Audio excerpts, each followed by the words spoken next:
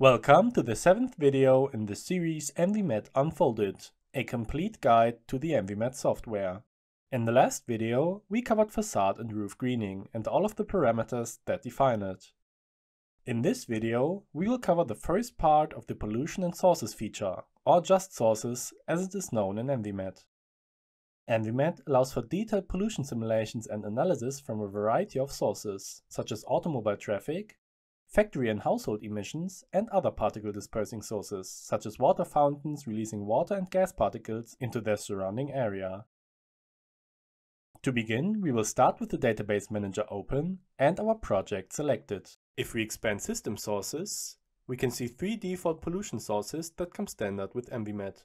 Test lane refers to a sample of traffic pollution along a segment of roadway. Water fountain and water nozzle, as the names imply, are pollution profiles for systems that emit water to the local atmosphere. In order to explain all of the features and parameters associated within the pollution source profile, we will generate a user copy of the default test lane. If we then select our user database test lane, we can see a variety of initial parameters describing the source profile. Description allows us to give a more specific name for our source profile. Default height refers to the height in meters that the pollution is introduced into the model area. Source geometry has 3 different values that describe in what way the pollution and particles of the current source profile are generated within the model area. Point refers to a specific point where the particles are introduced into the model, for example the chimney of a small house.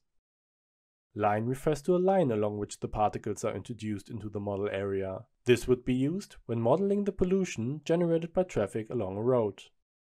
Area refers to a larger area in which particles are added to the model, for instance when modeling a large water fountain or a large smokestack from a factory. The special ID is only important for simulating water spray from fountains. A value of 1 in this parameter results in ENVI-met simulating water spray from the ground level to the defined height value. A value of 2 would simulate water spray only at the defined height value. The remark parameter is simply a way to add an extra description to the source profile. The next 6 parameters make up the emission profile for this particular source profile. The values that are displayed are the micrograms of specific particles that are given off per second during each hour of the day in regards to the source geometry that was chosen. The user species type of emission profile is a custom pollutant that is up to the user to define values for. This value can be further defined within the ENVI guide, which we will cover in a later video. The NO, NO2 and ozone species refer to the amounts of nitrogen monoxide, nitrogen dioxide and ozone being dispersed per second at various hours of the day. PM10 refers to particulate matter with a diameter of 10 micrometers or less, while PM2.5 refers to particulate matter with a diameter of 2.5 micrometers or less. This governs the dispersion of larger particulates like dust, smoke or mist.